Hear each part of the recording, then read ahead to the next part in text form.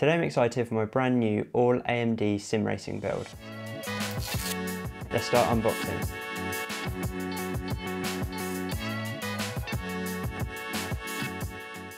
This is a B650 motherboard. There wasn't any specific reason why I went for this one. I'm not too interested in the gaming specific ones. I don't think they add anything over the normal ones, so this is just a normal pro grade B650.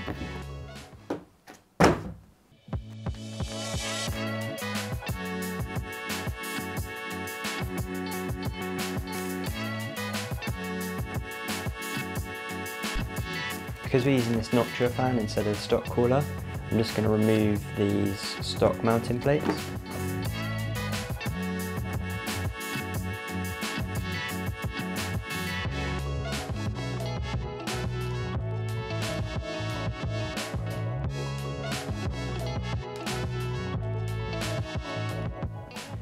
I just want to shout out, this is a really nice solid mounting plate on the back here. This wasn't the case with the AM4 motherboards, it would slide all over the place and it was just plastic.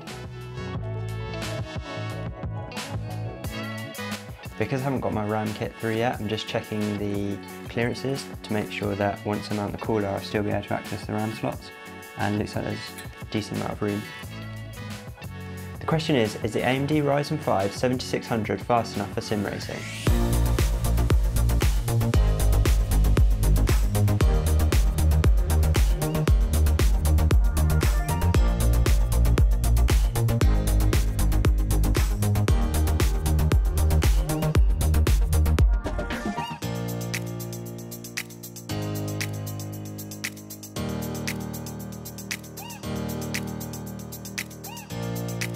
I don't know whether this is very visible, but I'm just going to attach the notcher cooling fan adapter.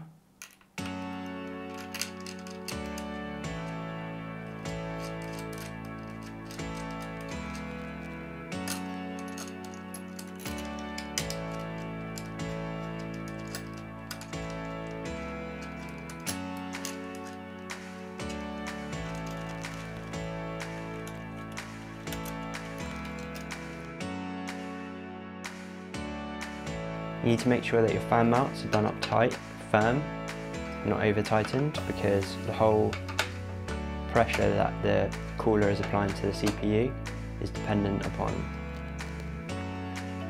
that connection. So you really don't want it to come loose while you're using it.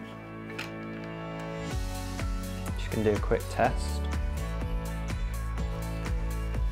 Next up, we apply the thermal paste. This is a very important part. So the thermal paste makes sure that the CPU doesn't overheat. This is absolutely critical.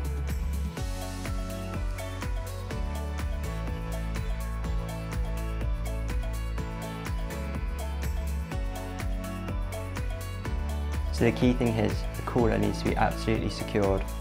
No flex at all in any of the components that we've attached. This fan came from my last build and it's probably not the best looking thing for this build, but it's certainly functional, so I'll see how I get on with it. It's important to remember the airflow, so what we're looking for is for the air to flow through the case from front to back. These are the ports that you'll connect on the back of your PC, so you want the airflow to come in one steady state through. On the fan it's got an arrow on the top here, so you can see that we want to make sure that the air flows this way through the system. Touch the CPU fan, and now it weighs an awful lot more than it did. Next up we've got WD Black hard disk. This is a 1 TB disk. I thought about getting 2 or 4, but I've got 1 currently because my old machine was 1 and I didn't know whether I was going to take the disk from that.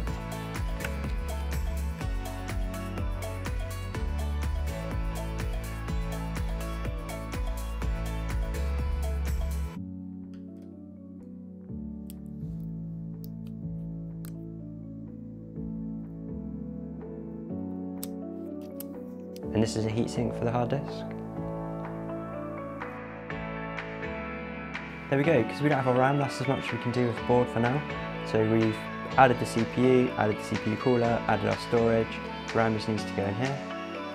Now it's time to get on putting it in the case. You're going to have to change angles so you can actually see anything.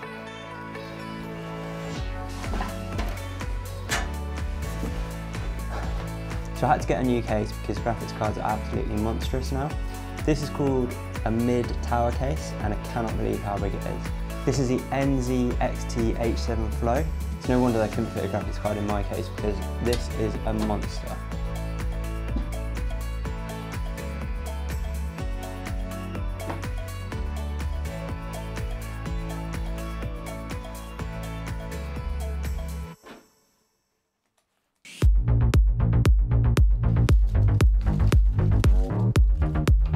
The important thing here is this is an ingest fan, so the air comes in through here and out through there. The writing is this way up, so you can see if we put the fan into the case, if we put the power supply into the case the correct way for the writing, then the fan is going to be on the top and it's going to be sucking in all the hot air from the case.